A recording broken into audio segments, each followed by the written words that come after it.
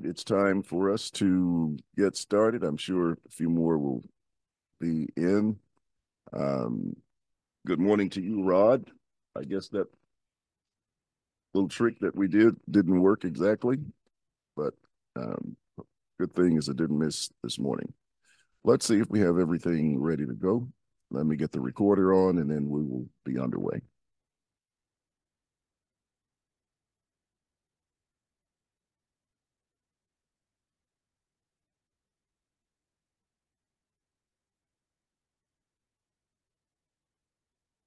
Okay, I think that's it. Once again, good morning to everyone. Good morning to you, Stephen, and welcome back to another study on the book of Revelation. I took a day off last week, much needed day of rest, but we're back and we're on the downside now of the book of Revelation. And so only about 7 or 8 chapters to go, and that will map it out. It's been an interesting journey, still is, still a lot to go, and then we have to get to that great chapter. Well, a couple of them, for the most part, in terms of trying to figure out what's going on, and that's chapter 17 and also Revelation chapter 20. But we will get to those when we get to them. So once again, thank you for being here this morning. And we're going to talk about the 144,000 and the victory over the mark of the beast. So let's begin. In our last session, we talked about the mark of the beast and the number of his name, and I suggested that Daniel chapter 3 is the source text for the imagery of the mark of the beast and making the image to the beast. It seemed very natural when I read Daniel 3 that is where this is coming from. I mentioned the fact of the influence of Babylon in the book of Revelation, and that Jerusalem is mystery Babylon, and because of that, it really made the references to the image in Daniel 3, in addition to the fact that it also talks about the beasts in Daniel. And of course, much of Revelation is focused on the book of Daniel as well. So to refer to Babylon, the idolatry that's going on there, and then the fact that there was an image made that they were forced to bow down and worship just seemed to naturally flow. And when I learned that there was some history associated with the number 666 in Babylon with their gods, that made it even more important to me along those lines. I still respect the people who hold the chapter to be dealing with Nero, and I don't ever sort of, if it's been a long-held belief, just lay it aside very easily, and I'm always open to coming back to that view. But right now, this is what makes sense to me, and so I'm just going to continue along that pathway in terms of my understanding of what's going on until I have a better reason to change it. But as we said, Nebuchadnezzar made this great image. He required all the people to fall down and worship it. And Daniel and his companions refused to do so, and they were cast into a burning fiery furnace. So there were very serious consequences for not worshiping this image that had been set up by Nebuchadnezzar. And as I mentioned also, it was interesting that even that image had some concepts of 666, not totally, but it was 60 cubits high and 6 cubits wide. And I'm thinking that if it has, at least 2 sides to be measured in terms of the depth, then that would make it the same on all sides. But I'm not sure of that. The text does not say. We also spoke about the mark of the beast, which comes from the imagery of that amulet worn by those in Babylon who worshipped idols. It was a medallion of sorts with the numbers 1 through 36 for each of their gods, which the people wore for protection against the evil gods. And so the totality of the sum of those numbers, if you numbered them consecutively from 1 to 36, total up to 666. And there was an arrangement that they did on the medallion in the form of a matrix that, depending on which way you went, whether it was horizontal, diagonal, or vertical, you still would get a sum of 666. So I thought it was very interesting that that existed. Now, because of Israel's designation as Mystery Babylon, the mother of harlots, the imagery, as I said, fits the character. And so without forcing that symbolism, everything seems to kind of fall in place from that perspective.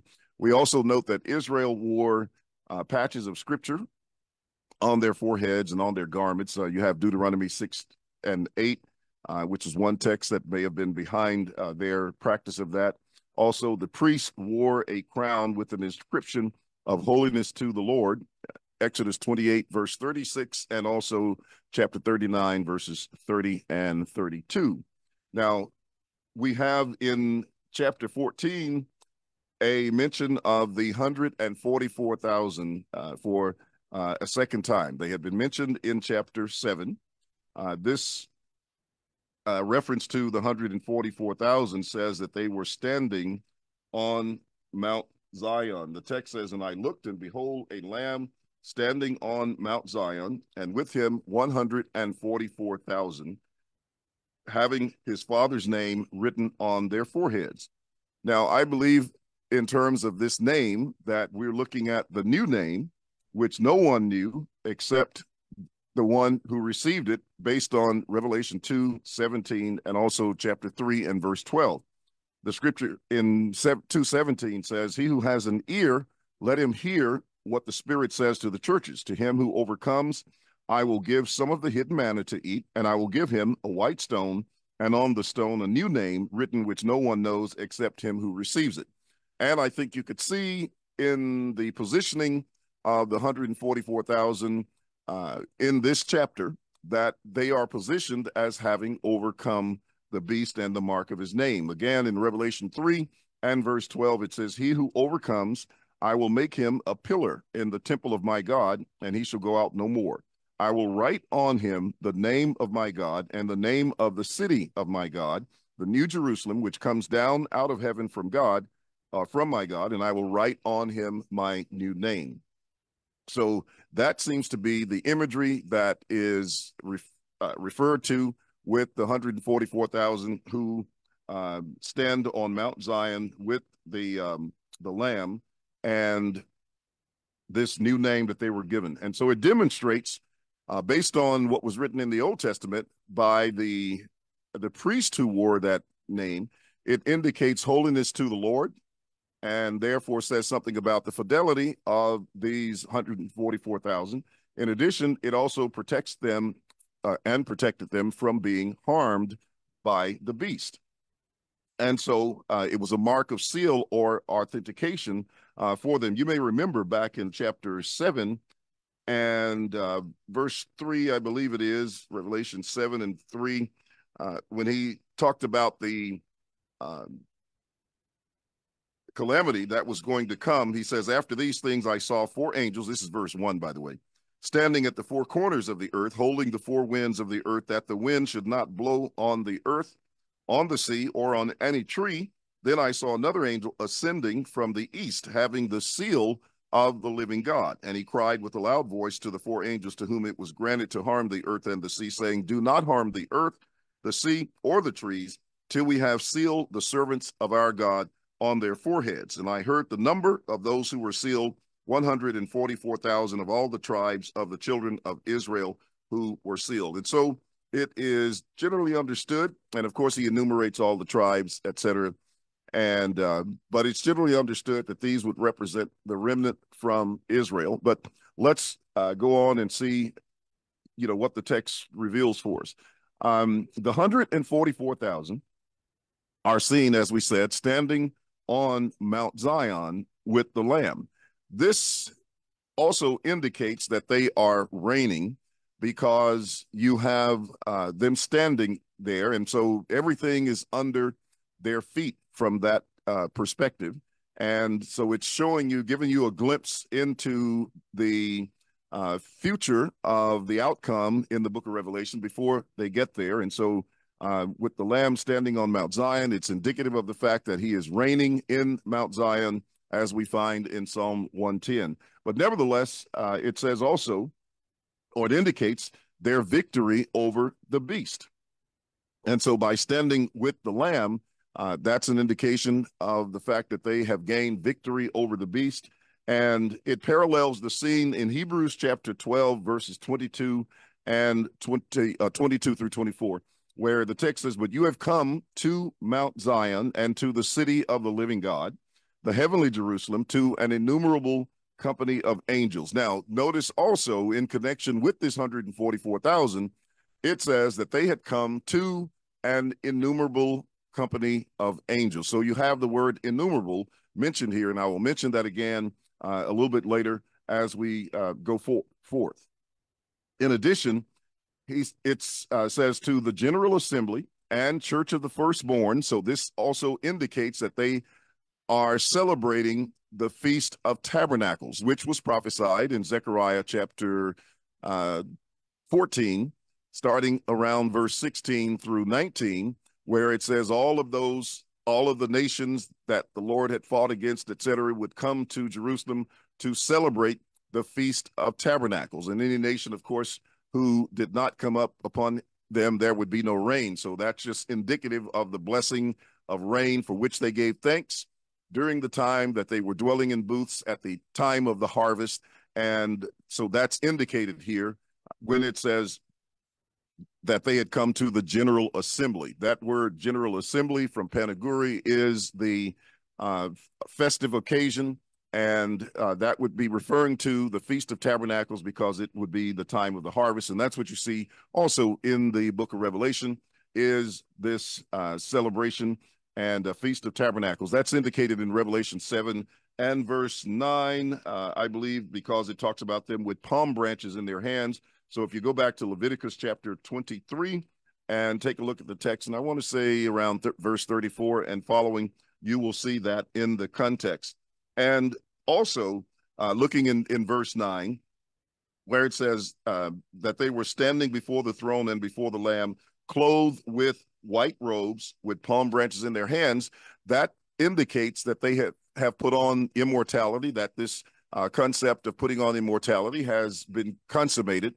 They have on the white robes, which indicates a transformation by the fact that they put on this clothing. And notice that corresponds with the clean linen, fine and bright in Revelation 19. It refers to the garments that they are wearing in Revelation 16 that Jesus had counseled the church of the Laodicea to buy in Revelation chapter 3. And therefore, since this came as a direct result of washing themselves in the blood of the Lamb, indicating the fact that they had died with Christ through baptism, and Peter stating in 1 Peter chapter 1 and verse 23, being born again, not of corruptible seed, but of incorruptible, by the word of God, which lives and abides forever. They put on incorruption, incorruptibility, imperishability when they are united with Christ in baptism. And that's the newness of life. And now it's coming to its fruition, to its consummation, as indicated here in Revelation chapter 14. And as we see in the parallel text of Hebrews chapter 12 as well. So they had come to this general assembly, to the church of the firstborn, who are registered in heaven, to God, the judge of all, and to the spirits of just men made perfect. That concept of making them perfect is a resurrection context. It also refers to salvation, to the kingdom, etc. And you can see it used throughout the writings of Paul, whether in Corinthians, in Galatians, in Hebrews, and in James, etc., particularly in Hebrews 11, verses 39 and 40, where it says, these all died in faith, not having received the promise, God having provided something better for us, that they, apart from us, should not be made perfect. In that verse, it's a reference to that better resurrection that they would receive in fulfillment of the promise of God. And likewise, Paul uses it in Philippians chapter 3, when he talks about not having attained to the resurrection, or were already made perfect. You can even see it when Jesus used the statement in Luke chapter 13, around verse 33 or so, when they told him to get out because Herod was going to kill him. And he says, you go tell that fox, I do cures today and tomorrow, and the third day I shall be perfected, referring to his resurrection. So we could see the correlation of that in Hebrews chapter 12, and that, of course, would carry over to Revelation chapter 14 as well. And so this is a clear result of covenantal change and the consummation of that change, as we see in 2 Corinthians chapter 3, from the ministration of death to the ministration of righteousness. Now, John hears a divine voice from heaven, like the voice of many waters, and this voice was loud like thunder. It is the antithesis of the meeting with God in Mount Sinai in Exodus chapter 19. In that event, the saints also heard loud thunder and voices, etc. And you could see both from Exodus 19 and from Hebrews chapter 12, where once they heard that voice, they didn't want to hear it anymore. And so they wanted Moses to represent them in speaking with God. But it says in Exodus 19 and verse 16, then it came to pass on the third day in the morning that there was thunderings and lightnings and a thick cloud on the mountains, and the sound of the trumpet was very loud, so that all the people who were in the camp trembled. And therefore, this great noise, this loud voice, etc., because of the presence of God, who had come down in the top of Mount Sinai, where the people were meeting with him. And of course, Moses ascended up into the cloud in order to meet God. And so that's the idea of their standing on Mount Zion. It's like they're in the clouds at the very summit of the mountain, the very top of the mountain. And so you have that antithesis between Mount Sinai with Mount Zion, and similar events occurring because of what's taking place with both of them. And then he's heard the voice of harpers harping with their harps. That's another indication that the 144,000 represent the priest of the Old Covenant. Let's see what Stephen is saying this morning. He says, would it then also make sense to associate the perfect of 1 Corinthians 13 with the resurrection? Yes, of course. And that's why I mentioned 1 Corinthians in the statement when I said that you will find that word perfect in 1 Corinthians 10. One point to look at, let me go over there very quickly and just point this out from 1 Corinthians chapter 13, verses 10 through 12. Notice in 1 Corinthians, well, I went to chapter 10, chapter 13. It says, but when that which is perfect is come, then that which is in part will be done away. When I was a child, I spoke as a child, I understood as a child, I thought as a child, but when I became a man, I put away childish things. For now we see in a mirror dimly, but then face to face. Now, this face-to-face presence of God is correlated with the resurrection, because now they see his face. If you may remember from the 17th Psalm, Psalm 17 and verse 15, David made a statement concerning seeing the face of God. Now, you have to understand, just like Peter said on the day of Pentecost, David was both dead and buried, and his tomb was with us until this day. He has not ascended into the heavens. So David at the time was in Hades at the time of the writing of this psalm, but notice what he said. As for me, I will see your face in righteousness. I shall be satisfied when I awake in your likeness. That also corresponds with Daniel chapter 12, when he spoke of many who slept in the dust of the earth shall awake, and some to everlasting life, or the life of the age, and some to everlasting condemnation.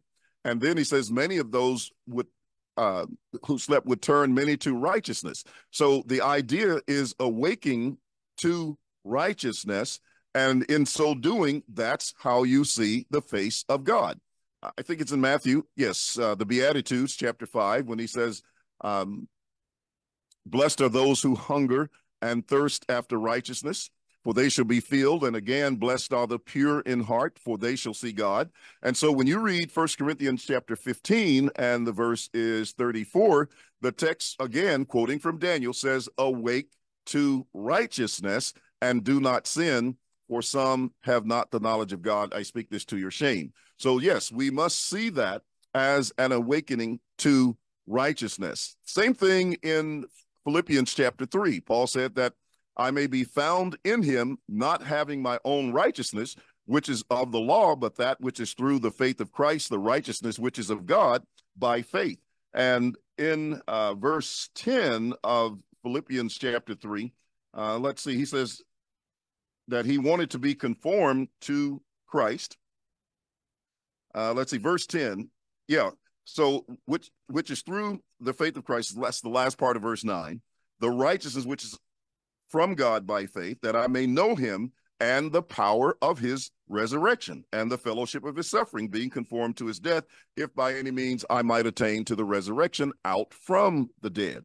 So yes, that concept of being made perfect in Philippians chapter 3, Philippians 3, but particularly in 1 Corinthians 10, verse 12, is about seeing the face of God in righteousness that is resurrection.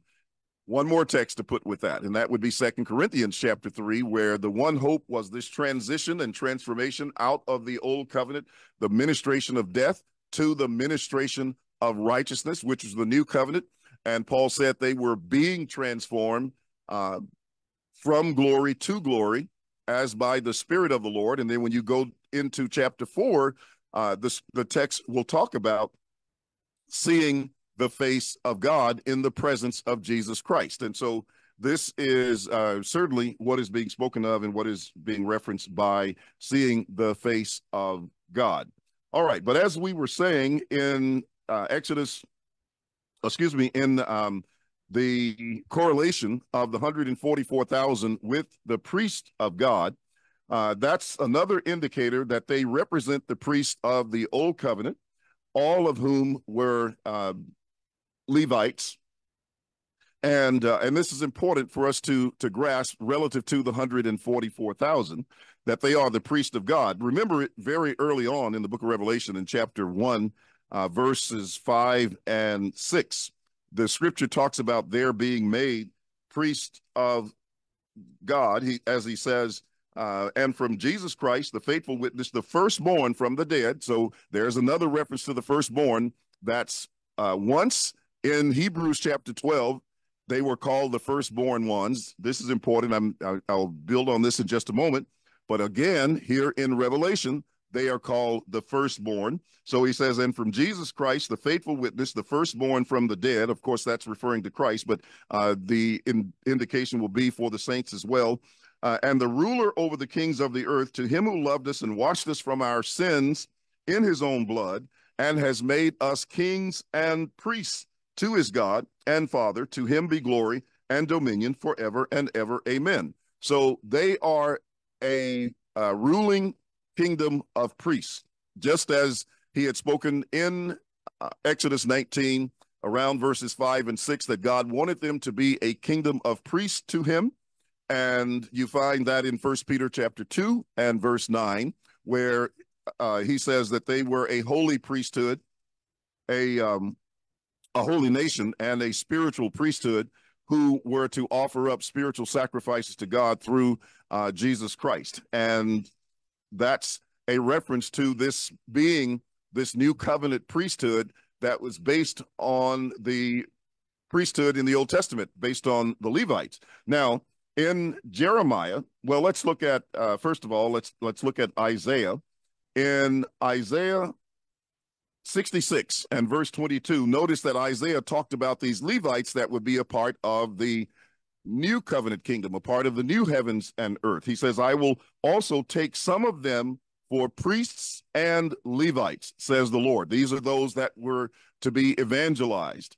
And so he says, for as the new heavens and the new earth remains, which I shall make shall remain before me, says the Lord, so shall your descendants and your name remain. So not only would he make this priesthood, but he would make it an everlasting priesthood. They would continue, they would remain before him as the new heavens and the new earth.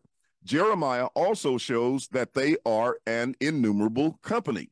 So when we're looking at the 144,000 and we see this number which no man could number, we should be seeing them not literally as 144,000, but as this innumerable company of priests.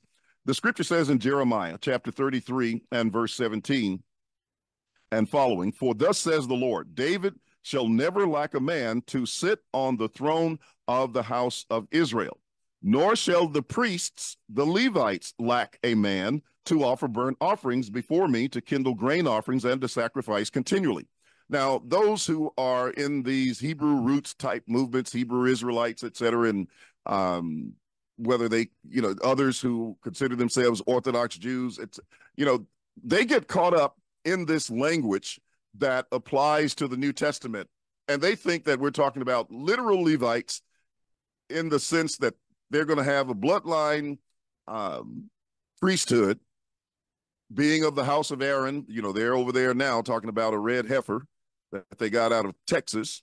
But nevertheless, and they see the word sacrifices and these animals, etc., to be offered, and they think this is literal in the sense that God is going to reconstitute the nation of Israel, and they will be and build a new temple, and they are going to be offering these sacrifices. Well, that is far beyond the prophetic scope here.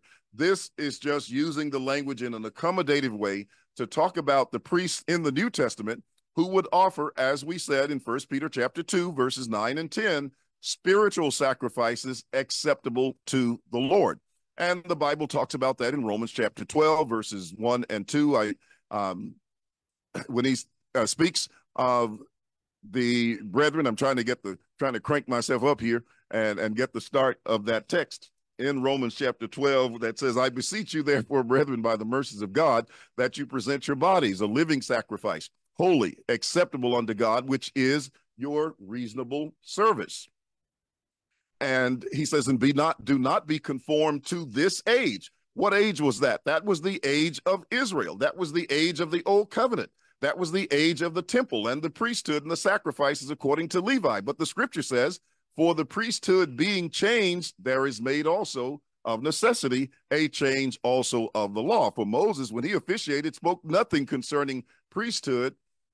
However, our Lord sprang out of the tribe of Judah. So the new priesthood is a priesthood after the order of Melchizedek, of which Moses spoke nothing concerning the priesthood. And so we're not talking about the Levitical priesthood here. We're talking about Levites used in a symbolic or metaphorical sense to refer to the priests of the New Testament who would come and offer these spiritual sacrifices, as it mentioned or is mentioned in Hebrews chapter 13 and verse 15, where he says, let us offer the sacrifice of praise to his name, the fruit of our lips, giving thanks to his name. And then he says, but do not forget to do good and to share, for which such sacrifices God is well pleased. So we're talking about a whole different kind and nature of sacrifices for the for the priesthood of the New Testament. Now, let's go on. The text also says, and the word of the Lord came to Jeremiah saying, and that's verse 19, thus says the Lord, if you can break my covenant with the day and my covenant with the night, so that there will not be day or night in their season, then my covenant may also be broken with David my servant, so that he shall not have a son to reign on the throne, and with the Levites, the priests, my ministers. And watch, and as the host of heaven cannot be numbered, nor the sand of the sea measured, so I will multiply the descendants of David my servant and the Levites who minister to me. So this is where this concept of I looked and saw a number which no man could number comes from. This priesthood, the new people of God, would be innumerable, and that's what you have in Revelation chapter 7 and verse 9. The text says, after these things I looked, and behold, a great multitude, which no one could number, of all nations, tribes, peoples, and tongues, standing before the throne and before the Lamb, clothed with white robes, with palm branches in their hands, crying out with a loud voice, saying, "Salvation belongs to our God who sits on the throne and to the Lamb." Therefore, it is a victory song over the beast and over his image, as we see in Revelation chapter 15, verses 3 and 4. John says, "And I saw something like a sea of glass mingled with fire, and those who have the victory over the beast, over his image, and over his mark, and over the number of his name, standing on the sea of glass, having harps of God." So there are these harps that you see in Revelation 14. They sing the song of Moses, the servant of God, and the song of the Lamb, saying, "Great and marvelous are your works, Lord God Almighty. Just and true are your ways, O King of the saints. Who shall not fear you, O Lord, and glorify your name? For you alone are holy. For all nations shall come and worship before you, for your judgments have been manifested." So that's Revelation 15:4. This is sort of a recapitulation of the scene of Revelation 14, but it indicates a little bit more information regarding the song that they sing, which is a victory over the mark, over the beast and the mark of his name. And we have another indicator that they are the priest of God, which is their singing. The Levites did not sacrifice. They were not considered as being agents in the atonement of sins, for it was the priest, the high priest, who was only to make atonement for him. Leviticus chapter 4, verse 26, and also to make atonement Leviticus 12 and verse 8. But the duty of the Levite was the performance of vocal music, and a Levite became therefore disabled for service when he lost his voice. The object of the singing was to produce certain emotions. This object can only be attained by pleasing sounds and melodies, and according to Moses Maimonides in the Guide for the Perplexed, page 481, he says, accompanied by music, as was always the case in the temple. And then we have the fact that they were not defiled with women, for they are virgins. Now, we are out of time, and what I will do is pick up on this point on next week, because I have a couple of points, and I know I won't finish them in the time, and I don't want to extend this too long. So let's pick up here on this point on next week, and we will continue our study of the 144,000 gaining victory over the mark of the beast and over his name and their celebration, because there's some other very important things that we want to talk about. Remember to share the message with your friends, family, and others that we want to understand this message. In addition, subscribe if you haven't subscribed, or pass that link on to others as well, and then visit our YouTube channel as well as the website. 14:6 really hits against the Hebrew Israelites under the Old Covenant. Israel was the people,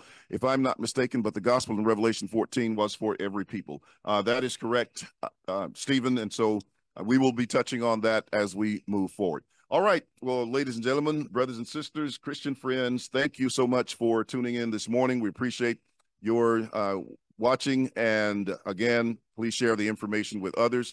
We will see you in the next broadcast, Lord willing, on next week.